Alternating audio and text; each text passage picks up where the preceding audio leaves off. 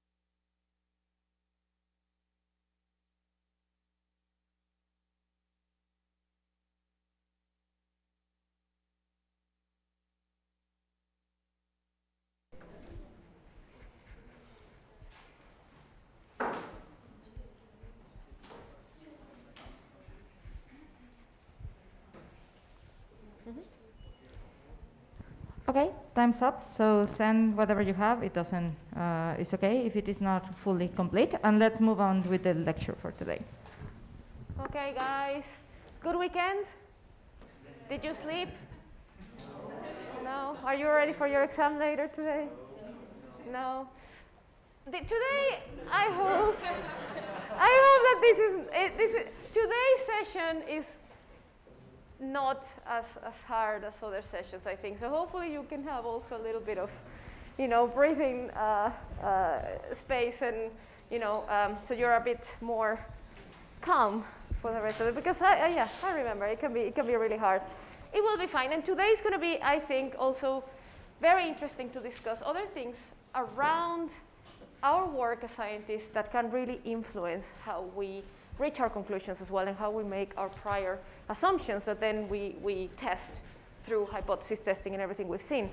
And this is the influence that the scientific community as a whole has on what gets published, basically, and who gets funded, and how these decisions are taken, and what biases are pervasive in this process. And we think it's really important to discuss this point because sometimes, and I think that's correct too, we try to get rid of our own biases when we do an experiment and when we do everything that we've talked about. But we have to be, very conscious that everyone has biases and they play, themselves into what we read in the literature and into how we form our ideas. And that's not really, our own biases in our own scientific endeavor. It's something else that we're getting fed into, and we need to be very careful about what we read so we can catch them too. I know this all sounds like, everyone has biases and everything, it's complicated. And it is, but hopefully we're going to discuss some tools that you can use to be aware of such traps, let's say. Okay, so first, question for you guys. What do you think is the impact of the scientific community on data-driven research results? What gets published? What can you think? This is related to the questions maybe that you just answered, but does someone has any idea? Talis? Yeah, Tina.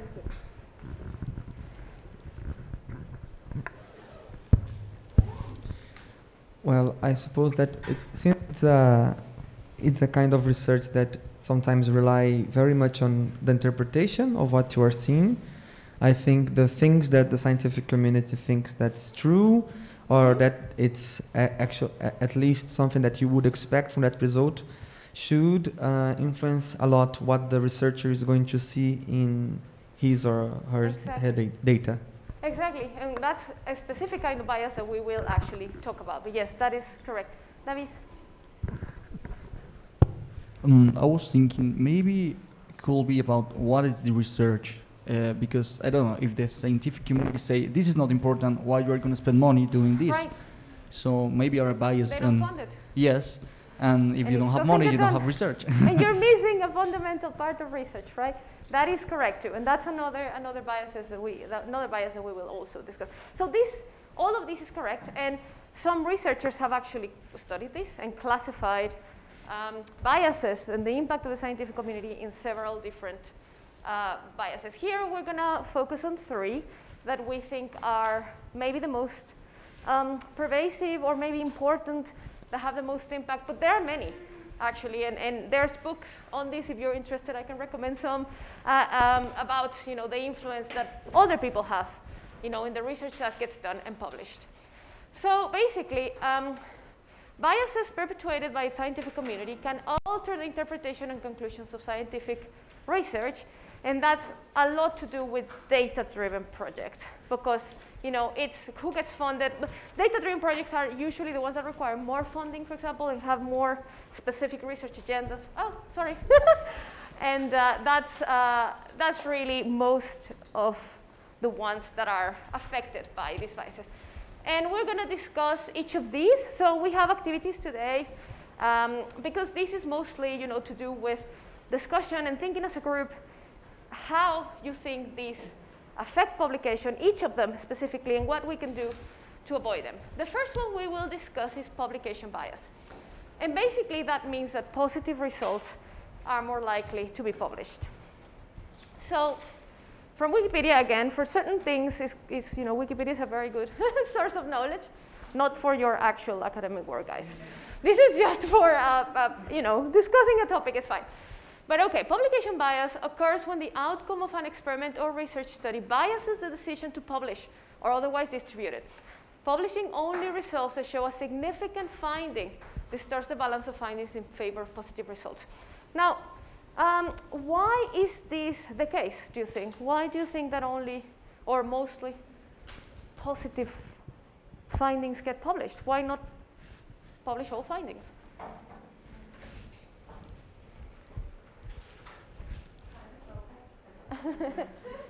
My answer is really not that good, but probably because it's more interesting to read an article that has a positive has a better narrative result. Maybe yes. that is true. Maybe it's more interesting as a story. True. Well, I'd say that for something to be brown, it means that it isn't a whole bunch of other things. It isn't yellow, it isn't red, it isn't green, and the like. So essentially, a positive thing tends to be equivalent to a whole series of negative results. So if you publish one negative result, it may imply the same level of effort, but it doesn't necessarily imply the same level of knowledge. So I think people tend to It's like refuse it. breaking, publishing something positive. It goes maybe as a new finding. Yes. Right? It goes, as you say, maybe something negative, oh, we already knew that, or it's not that how to say, shifting in our knowledge. Also, I think you are just giving a good point here for the discussion, because we are going to focus on the negative part of the publication bias. But also, if we would just open it, right? Anything is publishable, there is an infinite ways to get a negative result. And not all of them are meaningful, informative, or anything else. But we also have negative results that are very informative, because the people is asking the same and the same and the same, and they get negatives, and those don't get published until you get the actual positive, right? So, really good point. So, that's right. I think there was a question or a comment. Or a comment? No? Did you raise your hand? I was just thinking about the bias of the writer is the same bias of the reader. So, in many cases, yes, and we will discuss that one as well in the last one, I guess. The writer and the reader. Confirmation bias, I think that relates to. So that is all correct, and basically how people have discovered or studied or found out that there is a publication bias is via these things called a funnel plot. So basically, if everything was in an ideal world and there was no publication bias, what people would expect, in theory, is for a certain number of studies studying the same thing. You have some studies that are larger, better powered, we were saying have more statistical power, and people expect that those ones that have larger sample sizes, basically are better statistically powerful, have more precision. That means they are actually better at estimating the real effect size, or whatever you're studying, a drug, whatever. And if the real effect size, let's say, is in this line, basically what people expect is that as your precision goes up, then those studies will actually zoom in to the real effect size. Whereas if you have low power studies, they will, sometimes overestimate the effect size, sometimes underestimate the effect size, and that's expected because you don't have enough power. But this is, more or less what people would expect if you plot this. However, how some people have seen is that this is what happens. So this is what you expect, and this is what you see. So for the positive, they all get published because it's positive. And it's like, oh, a new finding, you see a real effect. And all these ones for the negatives are, well, I didn't find anything. Or this drug doesn't have an effect. Maybe, it's not worth publishing. Or the journal decides not to. Or the scientist decides it's a waste of time. Or many other reasons, right? So many people that studied this have produced these plots and said, well, I am missing a bunch of points there. Therefore, those studies must exist and didn't get published. That's what they think, and maybe something that we can discuss, because other people have actually said this is not necessarily true, because even though in theory this is true, making a funnel plot like this is actually very hard in practice, because you need to make sure that all these studies are actually studying the exact same thing. And as we saw in the first class, people actually refer to different things, with the same words. And sometimes having a plot like this, people say, is actually not evidence because these studies are not homogeneous. So this is something that we can discuss, but basically is the underlying observation that along, everyone's experience that has spent, a few months in science already knows what careers are built on, right? Positive results and good publications, right? Higher impact. So our first questions here, and you will get into teams for a little bit of time to discuss this. So basically, these are the questions. Basically, first, is there a publication bias? And if so, why do you think there is a publication bias? Do you think it's important for science? Why would it be important? And what does it mean for the scientists working on these fields, the decision makers, if you're working, for example, in a pharmaceutical company, and patients in the case that it's something related to drugs. Now, David was asking me the other day where, there are journals that don't seem to be interested in negative results. And that is true. Many of the high-impact journals have traditionally rejected null studies, as people call them. But some studies, some journals then recognize this problem and arose and basically are called the Journal of Negative Results. Now, sadly, when I was yesterday putting these logos here to show you, at least 2 of these don't exist anymore. And that can also tell you a little bit about the state of this situation. But at least there is some recognition in the scientific community that this may be a problem and is trying to address it. Right, so now do this. So yes, the activity is again going to be by teams. I guess we can click here. Hopefully it shares as well. Go to it. Oh, now you can see that Daniela has many tabs. Anyway, okay, I don't know how to make it look pretty here, but I will figure it out later. But I'm also going to share it in Slack with you. But yeah, because you cannot see anymore the... I don't know how to move. Can you go back to the presentation? I go back to the presentation. Well, no, it doesn't matter. You have it in Slack. Don't do it. It's okay. Okay, so you have it in Slack now. You can go here. You should be able to modify it. So the idea is that by teams, go to your usual teams. You're going to have 5 minutes to do some group discussion with your teams. And then we are going to come back here and discuss it 5 minutes. And the idea is that any general main points that you have, you're going to put it here as post-its. And then we all can see what other teams put on it. And it's going to be the same board for all the other questions and activities. So, yes. You did that? Who did it? I did it. Oh, great. So, good to know. Perfect. Yes, thank you. Okay, so 5 minutes by teams. Go to your usual teams.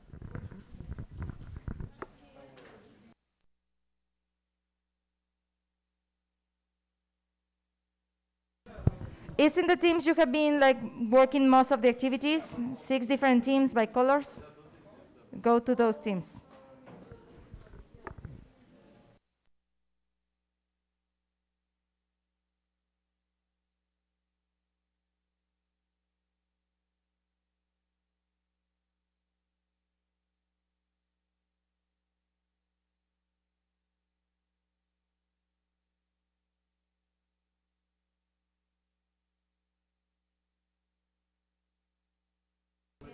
Everybody's in board number 1, publication bias activity.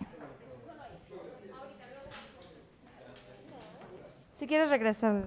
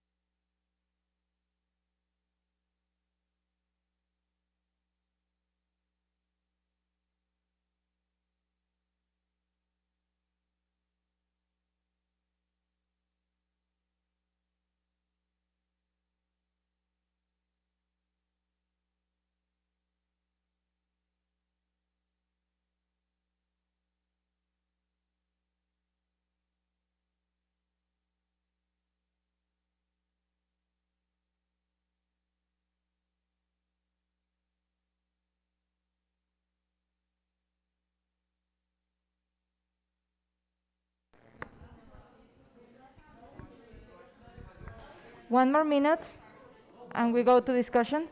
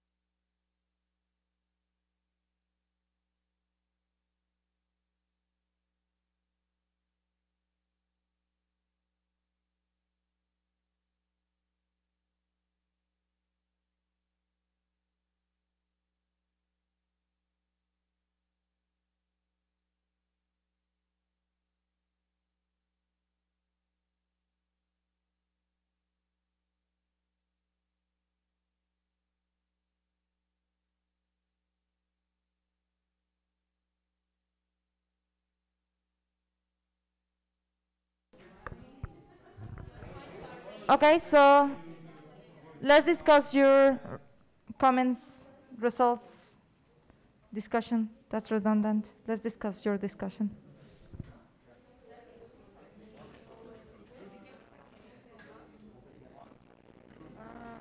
That's weird.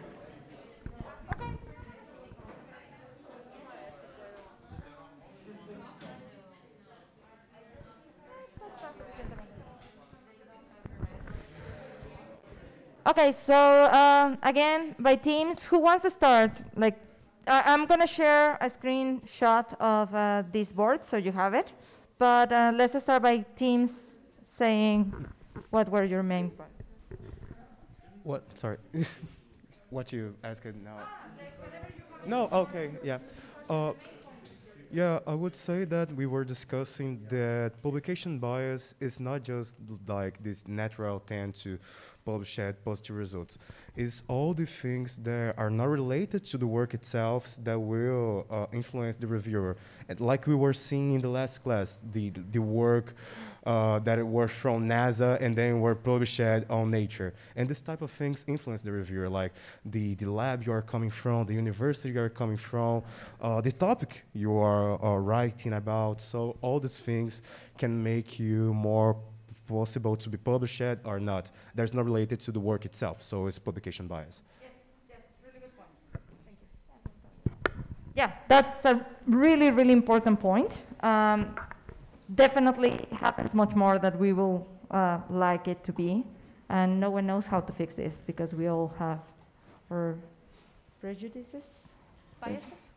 No, I wanted to use a different word. Anyway, other team? Who wants to? We also discussed that with the publication bias, the scientists are more susceptible to commit fraud, to have good results to present. True. Yes. True, and that is also another big problem. Well, maybe not big, because I think there was a study that showed that only about 0.2% of studies that had been analyzed had some fraud. But the ones that have fraud tend to be ones that get picked up for like cancer drugs and these kinds of things. So actually, some of them, even though maybe they're few, they have a big, big impact.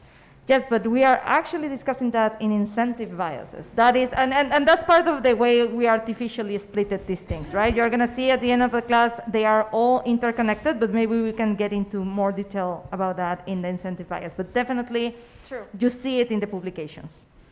Another team? We discussed something, sorry, we discussed something that a lot of people seem to have discussed as well, which is the waste of money that is generated when you don't publish negative results. A lot of other scientists can do the same experiments as you, and then you waste money and resources to achieve the same conclusions. And that is a big problem. Sorry, no, go first. No, after, okay. No, that is a big problem because Imagine 10 teams do the same research, and they found negative results, and they're like, whatever. And then one team does the same study and finds a positive result, and that's the one that gets published. So everyone gets the idea that that thing has a positive result, whereas, you know, the whole evidence shows you that it doesn't, but we can't see it. P-values. Oh, p-values. Tomorrow, we'll see p-values. This is something that we didn't discuss very much, but because we have to publish because of funding and have to be a lot of works, these publication bias can also influence the areas that are going to be the researchers going to work, because in some areas are more difficult to get number of cases or results in the case of neglected disease, and because of this, many researchers change the area that they're going to work. True. Yes, like the hot topics, right? You're going to choose a hot topic because you get more funding, because it's easier to publish, because people seem to think it's more relevant, but we are missing all the other fields of study. So here. No, I just have like a question. When you say negative results, you mean the ones that don't follow your hypothesis, or what do you mean by? Null results. So Okay. you have a hypothesis and you don't find that to be true. What you expected. So it's like, oh, what, you know, my null was true. Those are the ones that Okay. should be informative, but are usually not published for many Yes, and reasons. basically that means you don't know the answer. Like when you put a hypothesis, it's a very specific thing, and you say, if this is true, I know the answer of whatever was my question. If that is not true, it still can be anything, right? So the negative, that's also why it's more open and less valuable.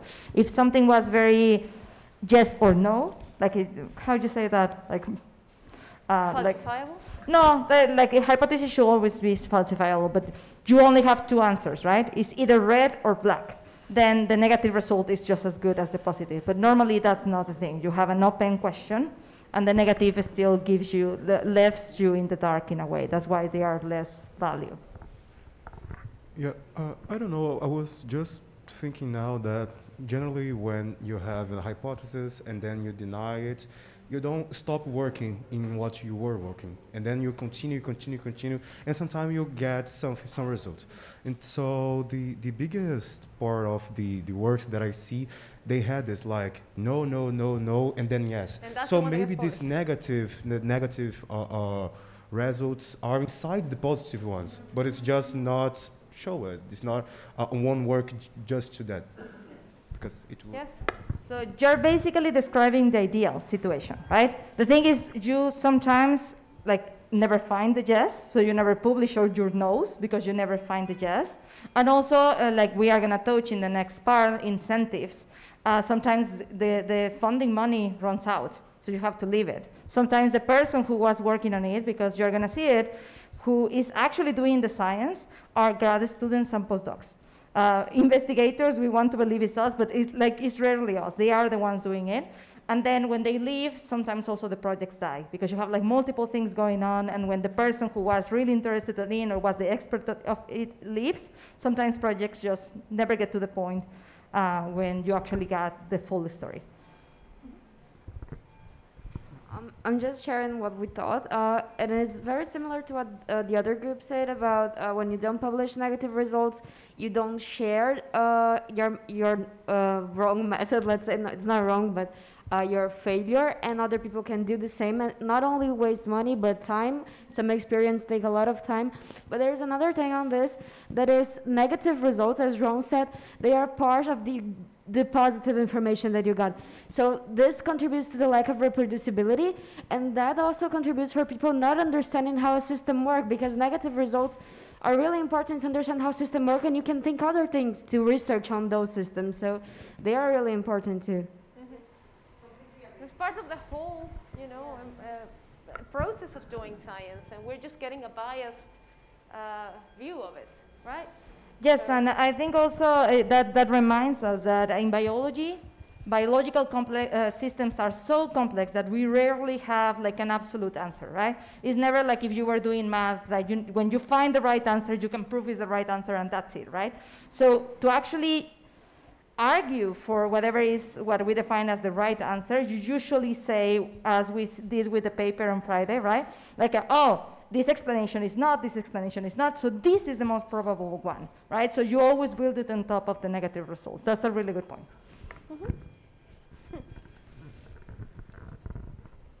I just want to ask something. Is there, besides the journal of negative results, is there any other things happening to kind of deal with this publication bias? Because I'm thinking that now we have such a big network of scientists in the social media on this kind of stuff. So you can also share your work, even if it's not published, if you think it's not worth publishing, but you can also tell everyone what you are doing. Yes, of course. The bioarchive, the preprint servers now, you can post your work. And sometimes people just say, I just want to post it and not really send it to a peer-reviewed journal. I just want to show the world what I did. And many people actually leave it there. And that's something good for. So that is a very good point. That's something to be done. Also something that we will see in the reproducibility class tomorrow, I think it is. There are people now funding reproducibility studies for drugs and things that, we calculate it has this effect size according to this meta-analysis.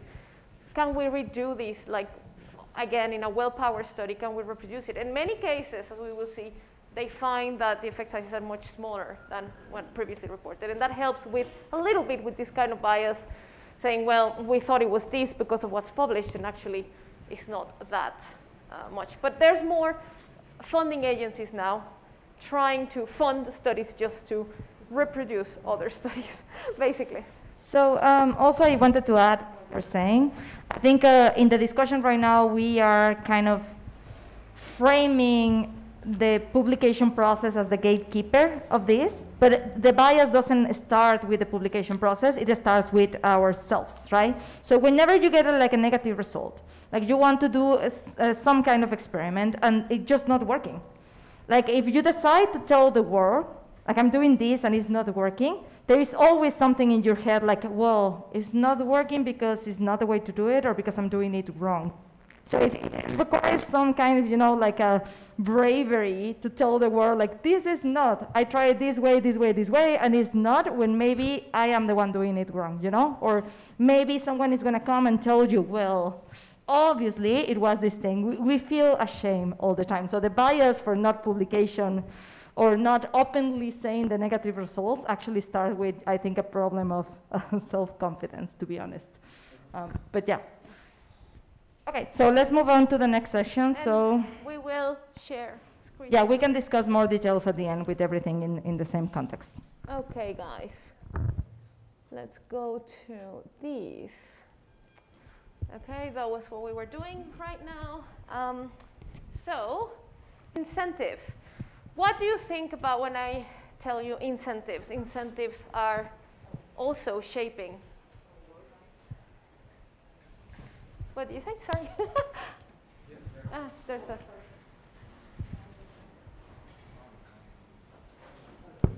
No, I don't know, maybe in science it could be like awards, like recognition. Awards. Yeah, awards. Awards, yes, money, funding, everything related to that. Over there in the back, do we have another? I can take it, but I don't know where the other one is. Well, we'll find it.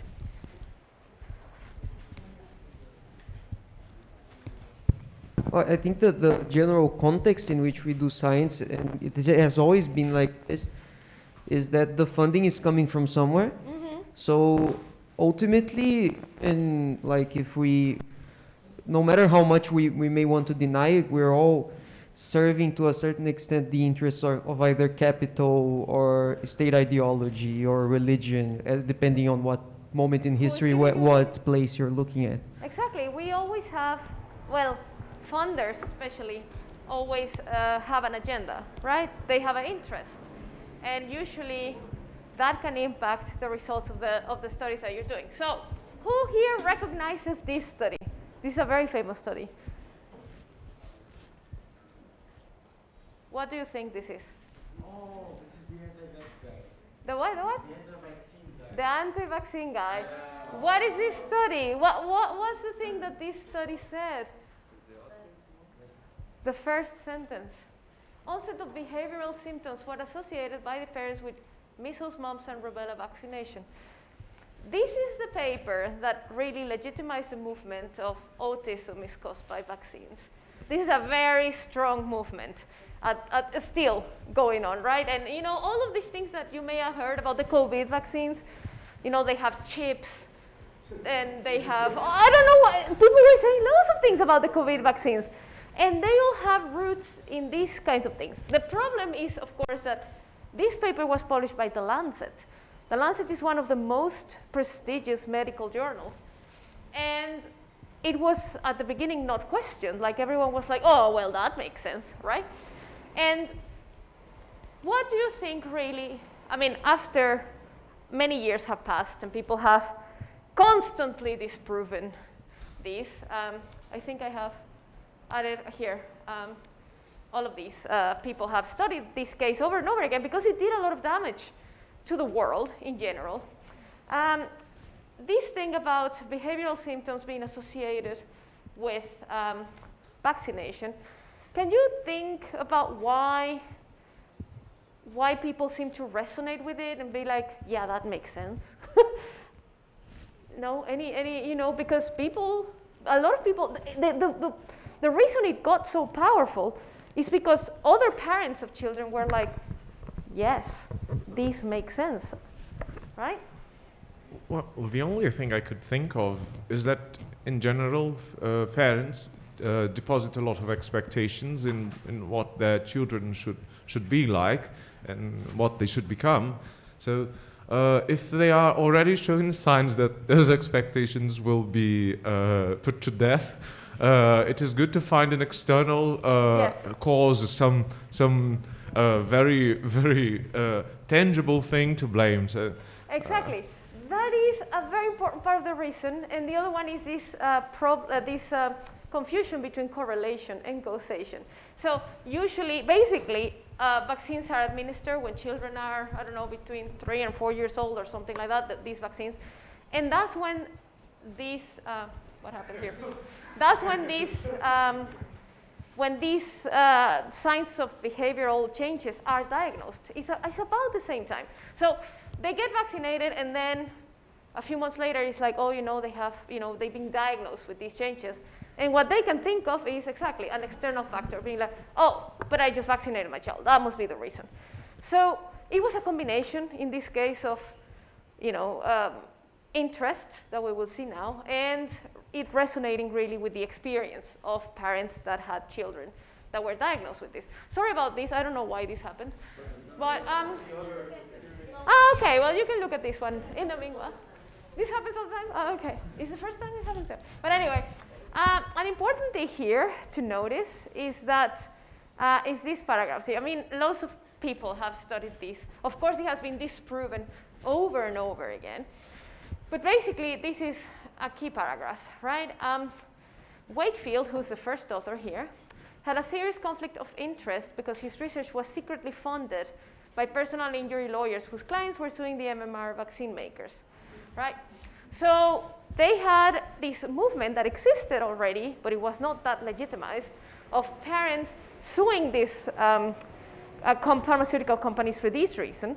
And they funded this study in which, you know, it made it legit because he published in The Lancet these things. And then they were like, you see, it's true, therefore, you know, give me money.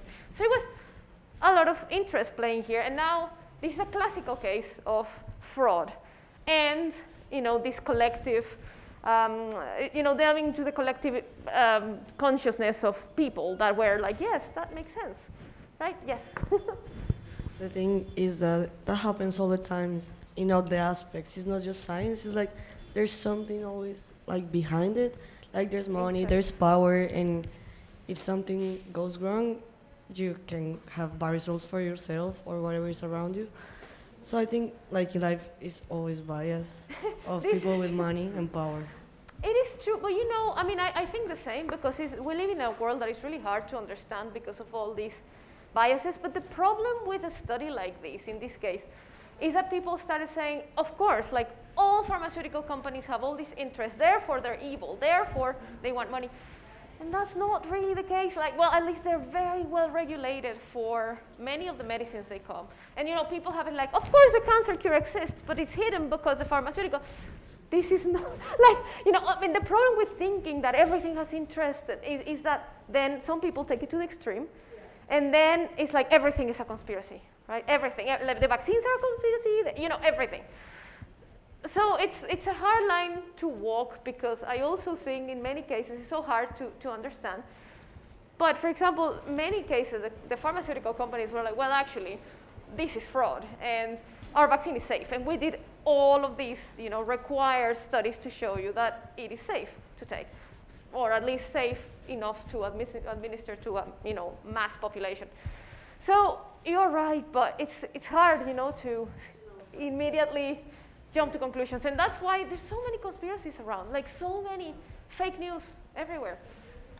Conspiracy theorists are, yes, loads of conspiracy theories, and the man never landed in the moon. I mean, there's loads of them going around.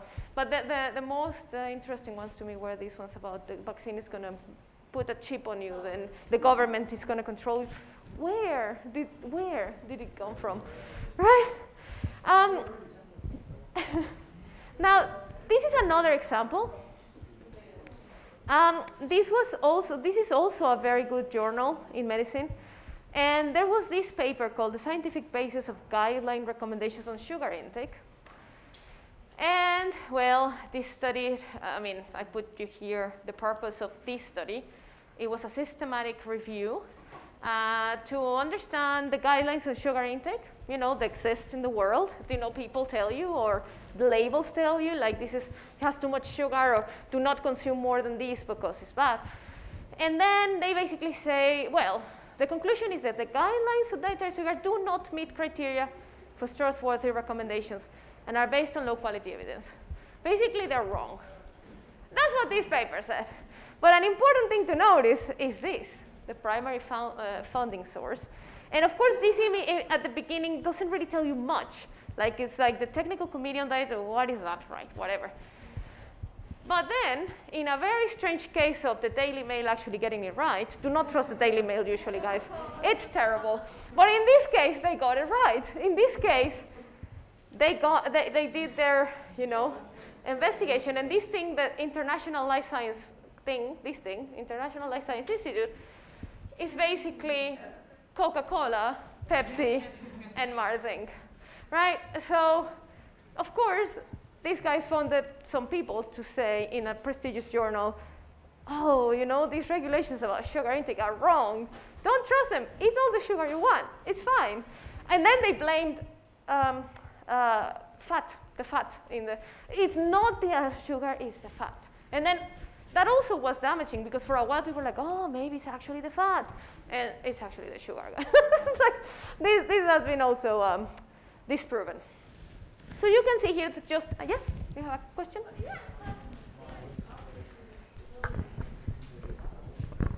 Okay, I was just going to ask you, like, how can we trust something? Like, why can private companies, like, fund research, which is clearly for their benefit? Do you mean, like? Yeah, like, why is that allowed, and why would a journal accept that? That is an excellent question. I think, so for example, in this case, for this study, it's interesting because it really never says anything like Coca-Cola and stuff. So they are hidden besides. So I can imagine myself reviewing this study and being like, I don't see any problems because I don't know. I mean, if you said Coca-Cola, you would be like, I mean, yes. But, you know, sometimes they do these tricks in which they cannot lie, because then that's fraud and they can be, you know, sued and they will lose lots of money. So they cannot lie, but they can kind of hide it between these layers. Most journals, at least nowadays, I don't know if by that time, they force you to tell like a sentence about your conflict of interest. So if they are truly not lying, they should be saying this is a conflict of interest. I don't know, have you checked that journal? That actual I haven't, I just looked at the primary founding source. I don't know if they said anything. Probably not. I mean, we can take a look, but it just got published. And usually when you have a strong conflict of interest, they stop it. they bring on more peer reviewers, because sometimes they say, well, you know, you can fund research, but it has to be well done research, and usually it just gets more scrutiny. So you can do it. So Coca-Cola can say, I'm going to fund this study, and if it doesn't agree with what they think, they probably just publish it because it's like, this goes against what you said. But if it agrees, they usually, it doesn't mean it's wrong, it just means, you know, it requires more, a closer look. So you can do it because there's actually a lot of, these companies do a lot of that for tax purposes, like they fund research, and that's usually not taxable. Like it helps them with, I mean, it's all interest, right? But they do give a lot of money to research because it also benefits them. So it's complicated as well, because sometimes it doesn't come with strings. Sometimes it's like, yeah, it's Coca-Cola, but do whatever you want, study another thing, you know, and that's okay, but it is hard to judge. So in this case, yes, so it was published and people were like, what? And immediately, yeah, it was like, this is not a well-done study, at least it's very, yeah, conflicted. But it is also a hard line to walk, because lots of money comes from private companies for research. Because governments and things, you know, they don't have a lot of money, and much of it comes from, and it's fine, you can use it, but I guess you have to be very careful with that. Yeah, I guess we can take the conversation to another level and argue if actually private money should be in science in the first place. Maybe it should never be, right? This is not going to be the most popular opinion, but I think it's something to think about. But anyway, so go to your teams. That's it, right? Yeah. Board number 2. So go to your teams again. It is the board number 2. It says incentives. Again, 5 minutes, and then we discuss all together, right? Ándale, pollo anárquico.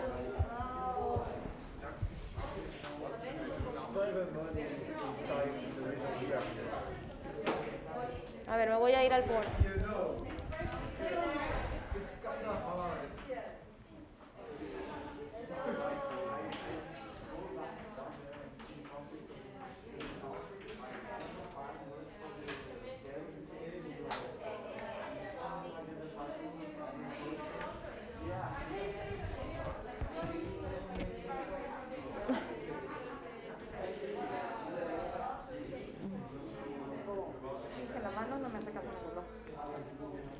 Ya empezaron a... Y luego sigue confirmation bias.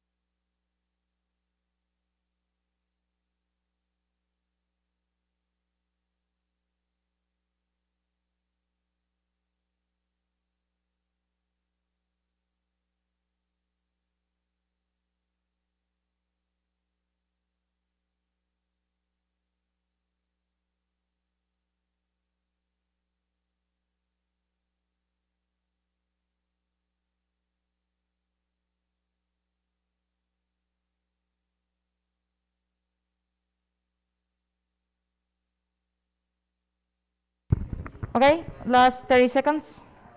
Put whatever you want, and we will move to discussion.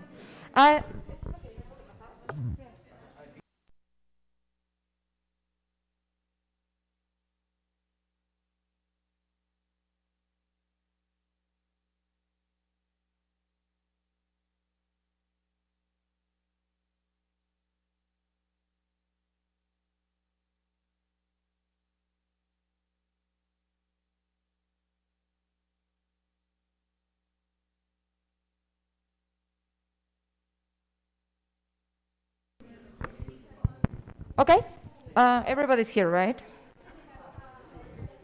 Yes, okay, good. So, who wants to start sharing the main points of your discussion?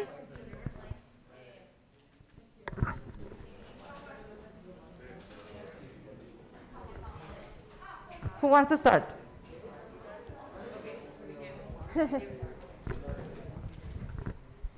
This is working, yeah. We were Team Orange, the orange things.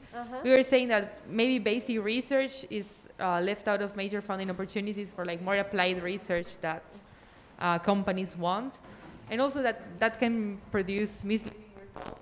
Well, there's plenty of examples, like the anti-vax movement we were just talking about, also cigarette studies, which were founded in the 60s or 70s by cigarette companies, which people, they believe to be true because it comes from scientists, where it's like, okay, maybe one paper or two papers, and they believe that is true because of like, science has this place of being holy and everything that science says is true.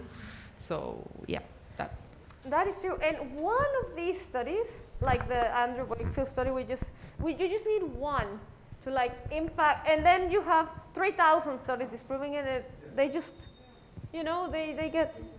Also with COVID, preprints as well.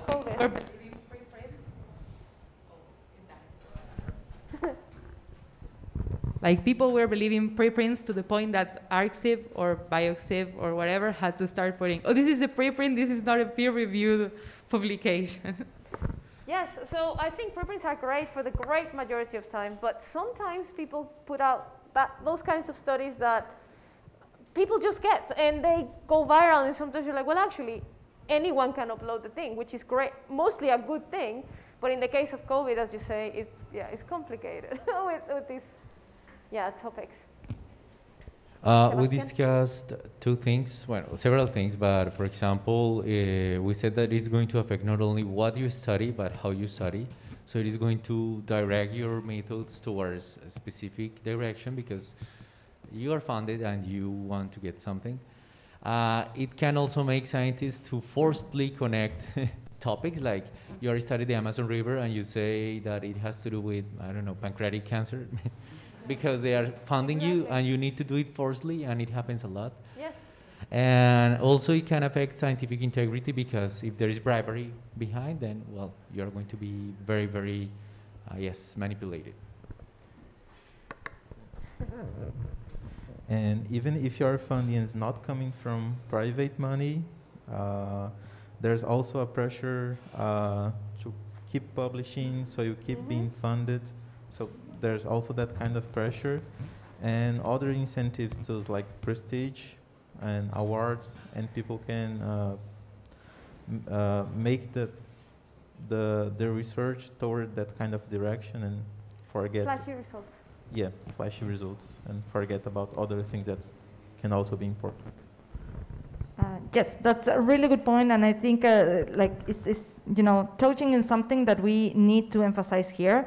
Like sometimes when we have these discussions, we think about white and black, right? Like you either like are like objective and doing good research, or you are selling yourself to the company. But it's actually like a lot of gray in between. I think when you start thinking about those things of, I just want the prestige, then you oversell a little bit what you're saying. You kind of know it's not such a big deal. It's not really curing cancer, but you start, moving on the other direction, and we are all subject to this because you are not going to realize right away that you are doing something wrong. There is a lot of gray in between, so just keep checking yourself all the time. Who else, guys? Someone else?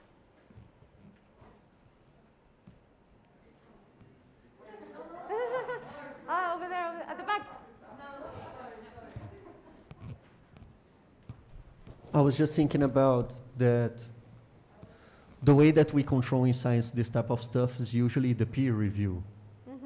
But sometimes, I'm arguing that sometimes peer review is not so fast in the same pace of that science happens. So this can produce this type of distortions like Coca-Cola Yes. produced research. Yes, peer review is another whole topic. Yes, really important, but also like the people doing the peer review are not exempt of biases. And sometimes, like I think something we haven't touched at all is when you're reviewing the paper of someone who is really powerful in your field, you're either scared of retaliation or you're just, tempt to believe whatever they say, even if you're not using the same scrutiny you would use for maybe the same, exactly same research. If you, and I saw this in the questions at first, I'll check your answers really quick. Like if you were publishing from a university in Brazil or Mexico, like you're gonna be scrutiny friendly, and it comes from the bias of the peer review. So I don't know if incentive bias always is strictly about the outcomes of the research being questioned about because of the funding, but what we thought of also was that many times applied science is put before basic science. So perhaps you'll tend, in the case of data-driven research, you'll tend to analyze medical records and not ecological data or the like, because in one case you perhaps just do a good description of nature and of reality, while in the other case you can see a profit being made of what you did very easily. So sometimes perhaps major decisions in the life of scientific researchers will be made towards a more applied direction because of those incentives. Yes, that's definitely a really good point. And I would just add that it's not only applied versus basic, it is also being in the frontier of the science versus actually working on the foundation, right? So it definitely goes with application because of also the biases, not the biases, the incentives of profitable research, but also the flashy results. It kind of connects together, right? I want to be the one discovering something new because that means prestige and that means maybe the Nobel Prize and blah, blah, blah. And we are all moving to the frontier, and who is actually building stronger stories, who's actually building a stronger understanding of what is behind. And we sometimes forget about that because of this bias.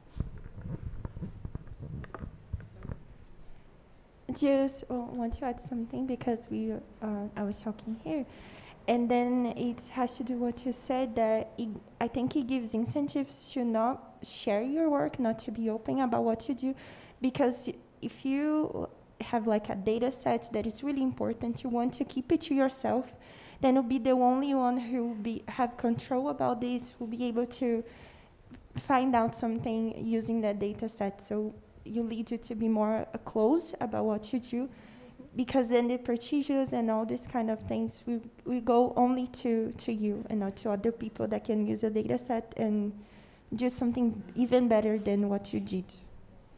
Yes, no, definitely. That is a big problem. Definitely. Data sharing is very complicated for many reasons. I mean, ideally, everything would be. Sorry. In many cases, it's to do with really the difficulties of actually sharing the data, because sometimes, at least us working in the medical field, we're not allowed to release certain bits of the data because those are identifiable, for example. But in many cases, it does have to do with hiding something, maybe, right? So, some cases like, oh, data is available under request or something like that. It's very common to say in papers. And that's suspicious nowadays because those people, there have been studies. Actually, we will review one of those studies, big studies, I think on Thursday. No, Thursday we don't have a class. Wednesday, probably, where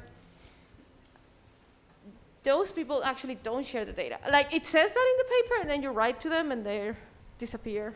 They never reply, and no one knows anything, and then those studies are not replicable. Like that's what that study finds, right? So in an ideal world, everything would be shared, but of course, because of many, in some cases, interests behind, and in some cases, just the difficulty of the ethics. Sometimes it just doesn't let you. It's complicated to get a full story there. Not everything is evidence of bias, I think, but many things are.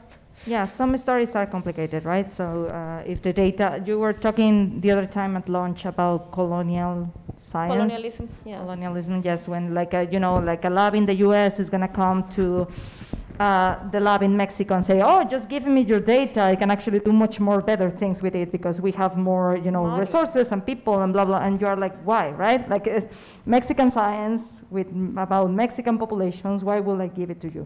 There is some gray in there, like when is correct or not. But I just wanted to add that it's not only for data, it happens a lot with just knowledge in general, like some stories, some papers, especially the ones that you see like very complete research, really impactful research in journals as Cell, that is like 12 pages, right? Like, and I don't know how many experiments. That basically meant that they kept their progress until the end, and sometimes it takes 10 years to publish, because they wanted the very, very impactful story. But they actually had knowledge, results that will be meaningful for the community, and I just keep it for me, because I want to have the biggest story, right? So it happens all the time, and it is a really, really good point. Okay, any other thing, or we move to confirmation bias? Okay, let's move.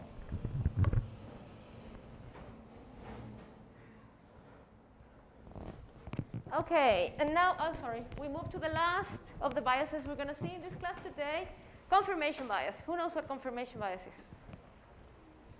Any idea? Tell us. You know, because you put it in the questions. Yes. We already asked you about this, so you know. I know a few of them. I think that is giving more attention to evidence that goes in favor of your hypothesis. Yes, that's right. This is a personal bias of scientists, right? Thank you. And I think we're all like this. We're all like this. I maybe cannot talk about everyone, but I can say from personal experience that unconsciously, I have done this before. Because you have such an elegant idea in your brain, and then you look, again, as I was saying, any gene can cause cancer, according to the literature. So, you have a story, yeah, of course, because, this pathway and whatever. And again, we're fooling ourselves, right? And looking for information that only supports what we already think is the definition of confirmation bias. So again, according to the great Wikipedia, confirmation bias is a tendency of people to favor information that confirms or strengthens their beliefs or values, and it is difficult to dislodge once affirmed. It is an example of cognitive bias. Now, psychologists have studied this for a very long time, and there are some studies published in the literature about testing people, when they have formed an idea already and they have sources of information, like do they disprove it? Do they try to challenge themselves? And the result of many of these studies is that people already have an idea and they see information that supports it and then just become more convinced, right?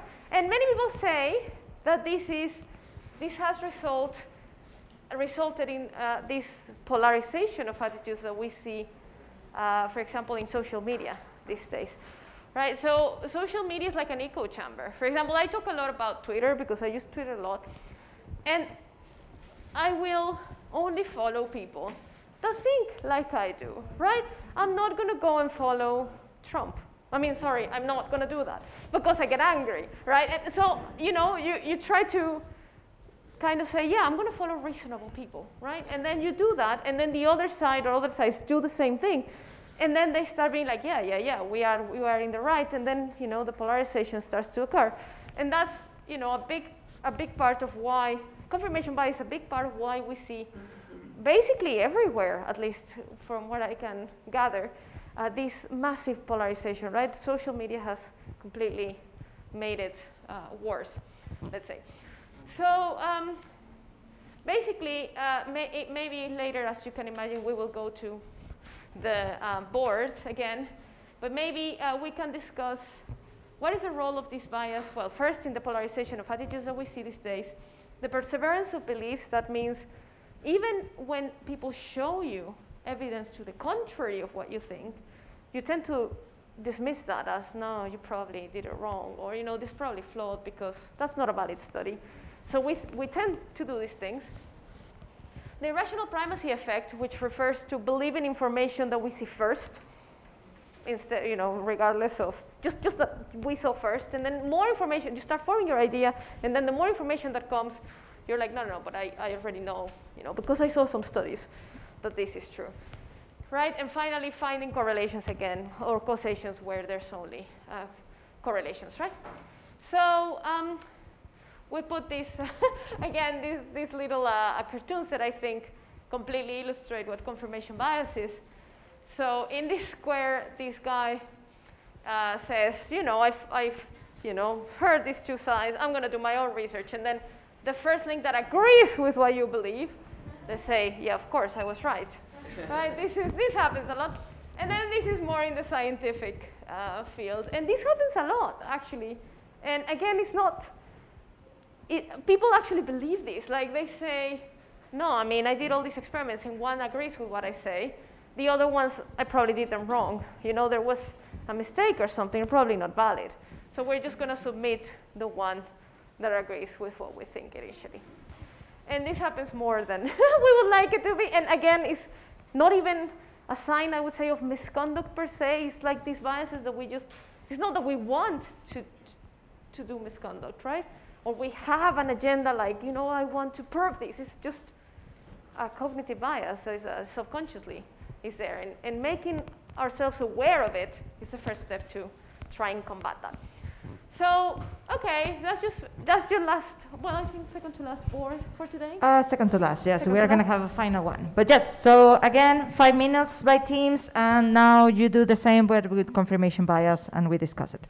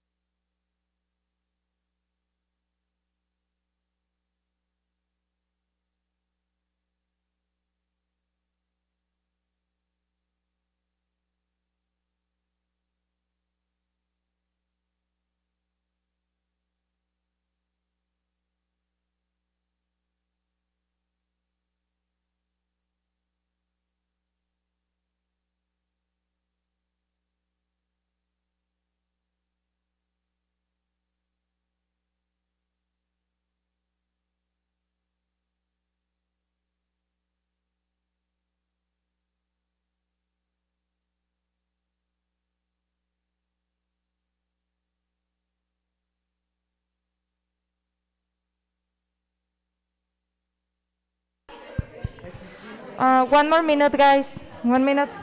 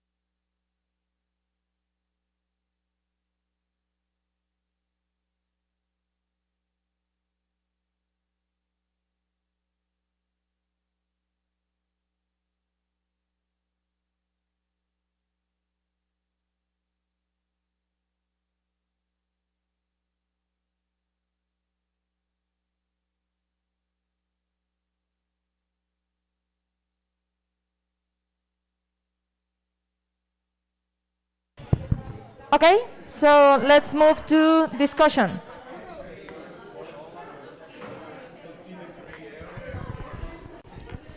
Okay, so we have the first contribution here. Guys, we're about to finish. Come on. Very close, very close. Then you can go for coffee. Well, I think a very interesting point that we're discussing here, without necessarily getting, I think, to a very clear conclusion, but I think is the central question that you posed is, are we more biased today than we were in the past, right? And what is it that kind of motivates or generates these kinds of biases in us through time? Right, even if we look in the past, were there societies that were developing science in a less biased way? How do our kind of cultural context or informational context more generally create bias in us? So I think these are very interesting questions, and yeah, I don't know if any of you have like a very clear opinion about that, but I think it's kind of the central, one of the interesting points to make.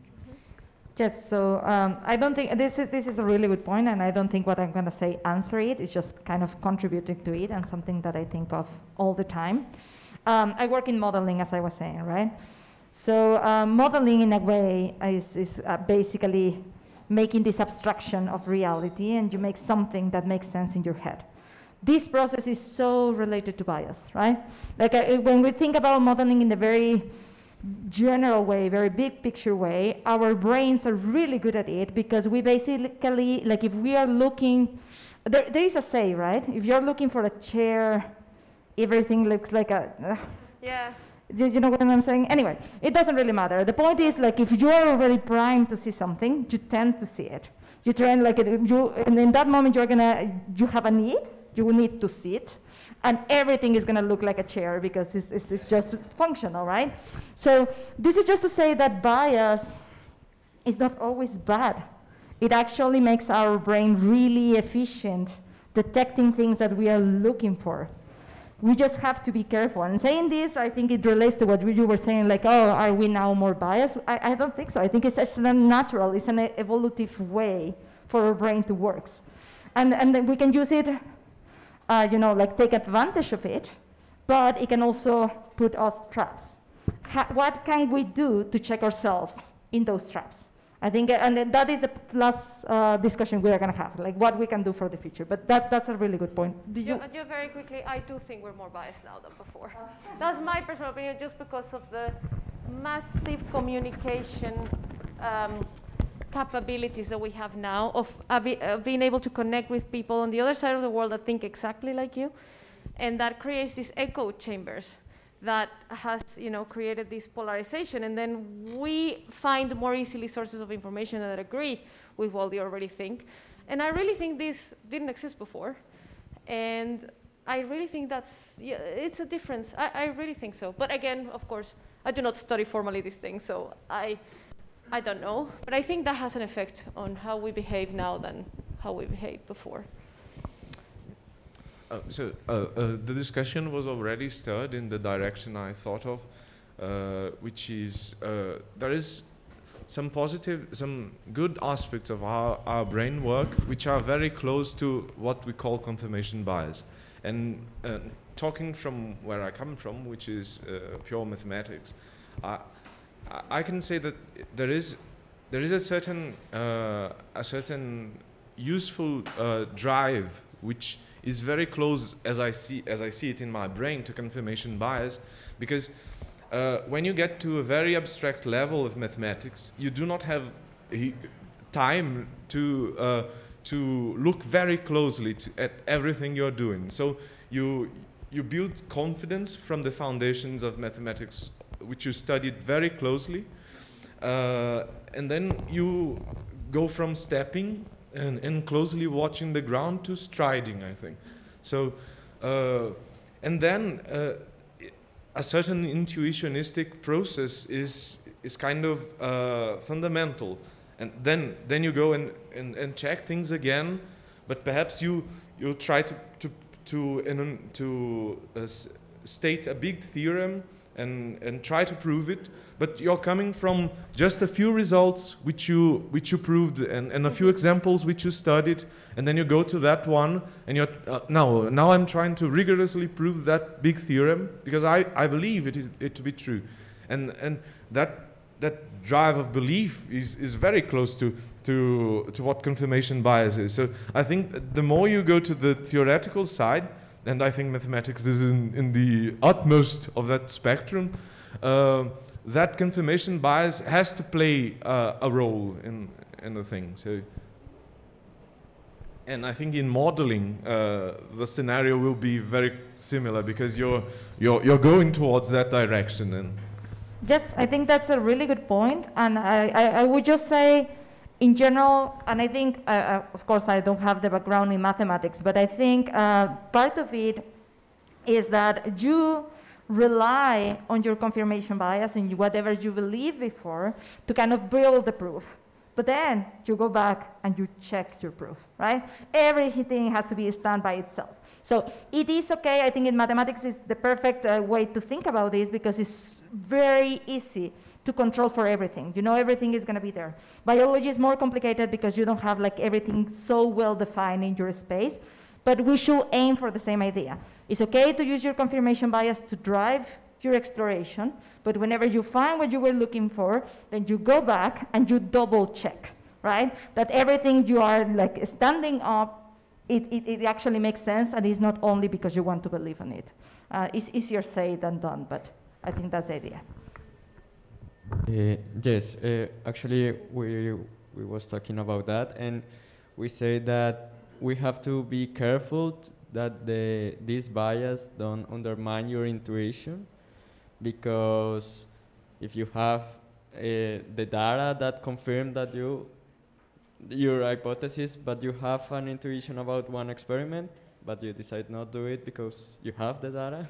So, but we also say that this type of bias is in all the fields, not only in scientific, because it makes you feel comfortable with yourself. Mm-hmm. And basically the key of the solution for the bias is the collaboration and to be open mind and have many collaborators and many ideas. Mm-hmm. Yeah, that's a really good point. Basically, having people from diverse backgrounds and diverse as possible, diverse in terms of, you know, like cultural things, but also just in scientific backgrounds, makes you like, it's easier to find someone who's going to question your confirmation bias here. And I just wanted to add that I found funny that you say like, oh, intuition might help you here, because for me, intuition and confirmation bias is basically the same. This feeling that you get that, oh, that is, because I have intuition, it's probably your bias, right? And it helps, sometimes it helps, but we have to be careful. Yes, I think that, well, we have to be careful because the confirmation bias could also lead us to manipulate the data in order to prove a statement that we have. So maybe it could be like a bad idea in that way. Yes, yes. And again, to make emphasis, we always think like, oh, manipulation of data, that's something only bad people do. I will never do it. But it's not always that you're fully changing something, right? Sometimes it's not like, oh, I'm actively and consciously saying like, oh, sometimes it's more subtle. And I think we all can sometimes do it, and sometimes has consequences. So you will learn that you did it wrong. But sometimes it doesn't have consequences. So you keep up with your life and you didn't even realize that you manipulated something, right? Like, yeah, just be aware of it. I like that, this one that says, go after negative evidence for your loved hypothesis. Yes, this is something that in many cases people are afraid to do, because it's like, oh, I built, all this story, and then if I do this crucial experiment, it may disprove everything. But it's a really important point. I think I just would like to highlight that as, sometimes we double check, as Mariana was saying, when it doesn't agree with our hypothesis, but when it does, we just accept it, and we don't double check anything. We should double check everything, right? But it's hard to do when, we scrutinize more the results that don't agree with what we think. I just proposed this because confirmation bias is something more individual. So in some way, it is about our values, our internal values. Yes. So if the purpose of science is to pursue the truth, you have to pursue the truth, even if it hurts you. So, and that's the reason why I proposed this, because there's a theory of Karl Popper, which is a theory of falsifiability, that is about then a hypothesis must be falsifiable. Falsifiable to be a hypothesis, and right. Basically what I'm saying is that yeah, and that's what pseudoscience, like the hypotheses of pseudoscience are not falsifiable, and that's why anything can agree with whatever they say, right? You cannot really disprove them. So yeah, that's a good point about science in general. And you have that also driving the conspiracy theories, right? People who follow conspiracy theories, then like it doesn't matter what you say, there is always that can go like, oh, but maybe blah, blah, blah, right? Like you always have like the way around of it, so. Okay. I just want to add a final thing very, very quickly. I think we're going to discuss this in another class, but about the storytelling of the article and how do you put things together. And I think there is a very, how can I say, it's very delicate what you choose to put, because in the end we don't put everything we found, and we try to tell a beautiful story, and sometimes we get too carried away by the confirmation bias and trash out some important negative results that should appear on the article, but for the sake of the story to be beautiful, we don't. Yes, really good point. And again, not black and white. Like sometimes you put it in the paper, but you put it in the supplementary material somewhere like really, really deep, or you choose the graphics for that one that really doesn't highlight that much what you don't want them to see. So there is all these little things that we all do to one extent or another, and it connects actually to all the other biases, right? Like I want to publish, I don't want to lie, I just want to publish, and if I don't pretend this is, like a cleaner story, they are not gonna let me publish. So yeah, that's a really good point as well. Okay, summary. We've reached the summary, guys, for today. And we only saw 3 of the biases. I tell you, if you want books or something you're interested in, this is more about the society's role, everything that surrounds us. How do they impact how we do science, and what our prior beliefs are, before testing and after publishing, testing and publishing. But we analyzed 3 factors only: confirmation bias, incentives, and publication bias.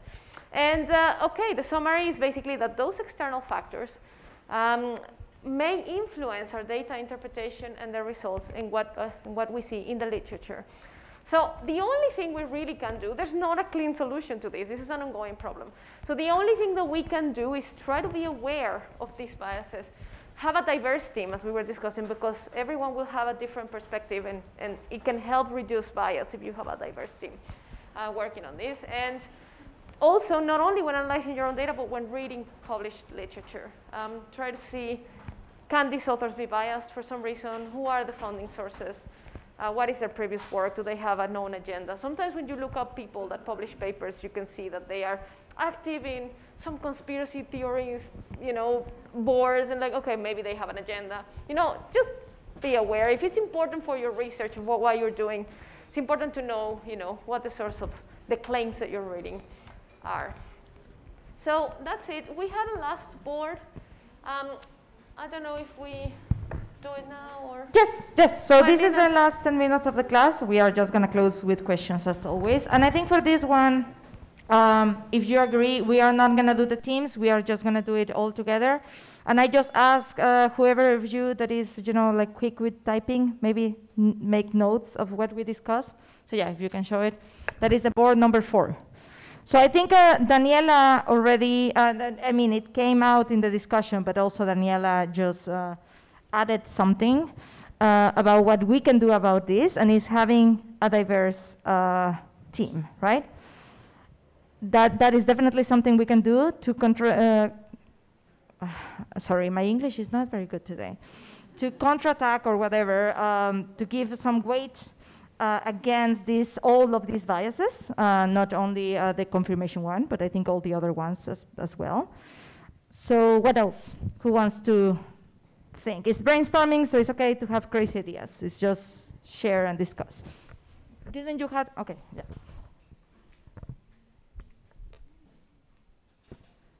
So this is I think a very personal thing of mine, but I would like to put it forth is, I think that ever since the French Revolution, our societies have this very strong idea of epistemic and moral progress that I don't think is necessarily universal throughout human history.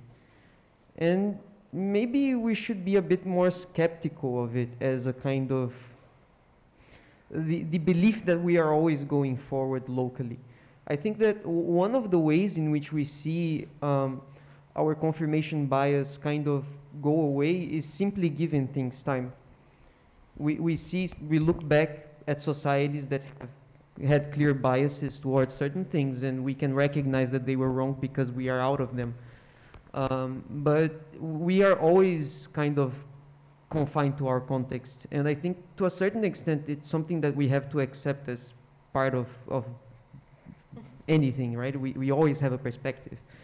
And I think that part of a scientist is believing in a process that goes beyond our local existence and our local society. I believe that we can put things out there, and if it's wrong and if it's biased, in the long run, people have the ability to notice that. So I think that's kind of a very philosophical approach to things, but it's one that I kind of take towards, I guess, the big questions, right? Yes, thank you. Thank you. I completely agree. If I had to summarize it like in one sentence, I would say we need to be more critical about science as an enterprise in general, and we need to be more critical towards scientists as individuals and as a community. And I think if we are critical, if we apply the same skepticism to ourselves and our biases, we will do more good science in general. Yes, thank you. Who else wants to share?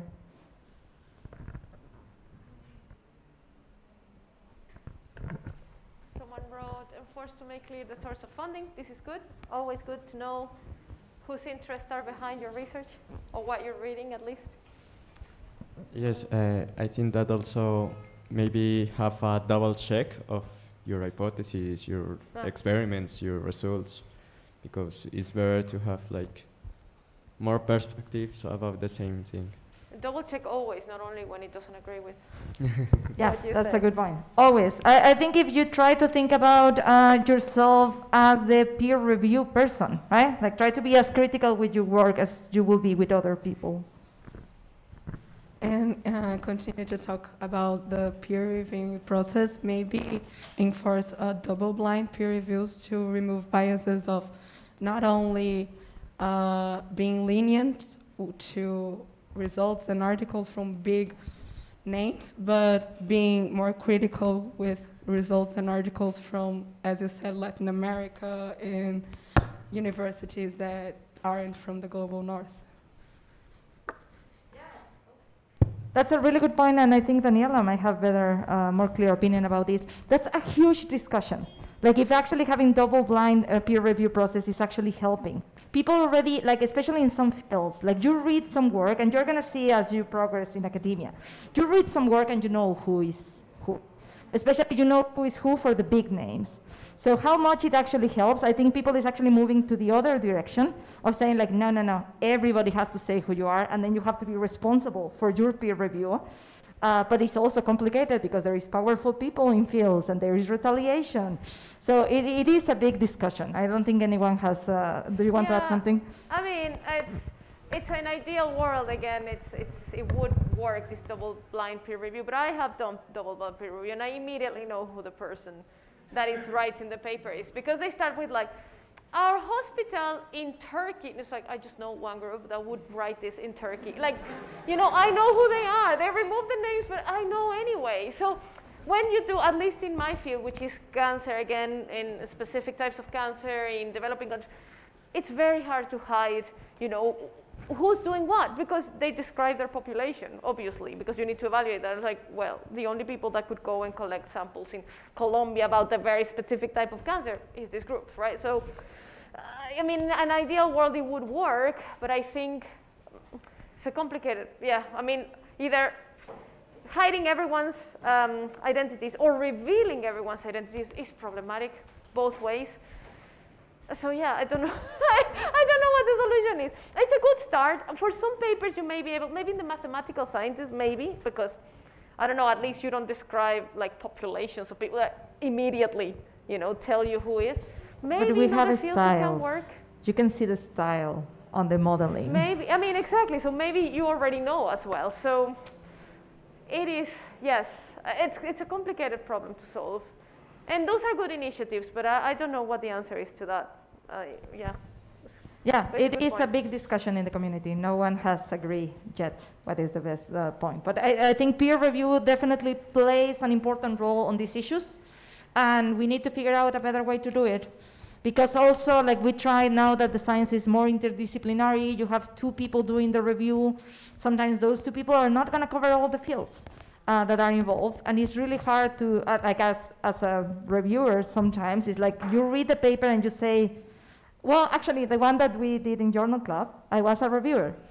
And for that paper, I was like, yeah, I can tell you something about the modeling, but I cannot tell you anything about experiments. I don't know if they are well done.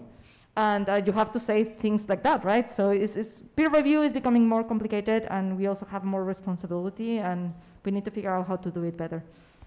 Okay, so who else wants to add something? I love this one. Embrace the errors, a part of knowledge building. Yes, it is important, because still retractions of papers are very stigmatized. And obviously people want to avoid that at all costs, which is something we want. I mean, we should be wanting to publish real things, of course, but mistakes happen, and it's human nature, right? And we should not be, in theory, in an ideal world, ashamed of retracting a paper that was based on an error. And still, you know, the papers I showed you when we were discussing, like the NASA one, they're not retracted. I think only one of them was. And you know, just the acid, the stem cells, that one is retracted. The other ones are not. And it's because the scientists are like, well, it could be a possibility, and they just will not accept that they made a mistake. In some cases, it can be just a mistake, right? So these, I think it's becoming more visible, and outlets like Nature are like interviewing scientists that have retracted papers to make it, you know, more, you know, mainstream, accepted, but it's still a long way to go. And I do think that this would help, again, with reproducibility and these types of biases. So I hope that you have enjoyed the discussion. I think these are really important topics, and they are really relevant, again, especially for data-driven research, just because it's so flexible that it is just more vulnerable to these kind of things. But it's actually important for whatever you decide to do after this. If you, I would say, even if you don't stay in science, these are important things to reflect in your daily life, because I think someone mentioned this also affects basically all human activities, right? In different ways, but it does. The decision to vaccinate your kids. Just for instance, so like also people, you know, like delivering news should be thinking about this. Anyway, so just because we don't have much more time, please go to the questions. You have, like, I'm gonna start counting 5 minutes now, and then I will close it, but as soon as you are done with the questions, you are free to go. And thank you. Thanks, guys. Get ready for p-values and statistics again. Fun, fun, fun.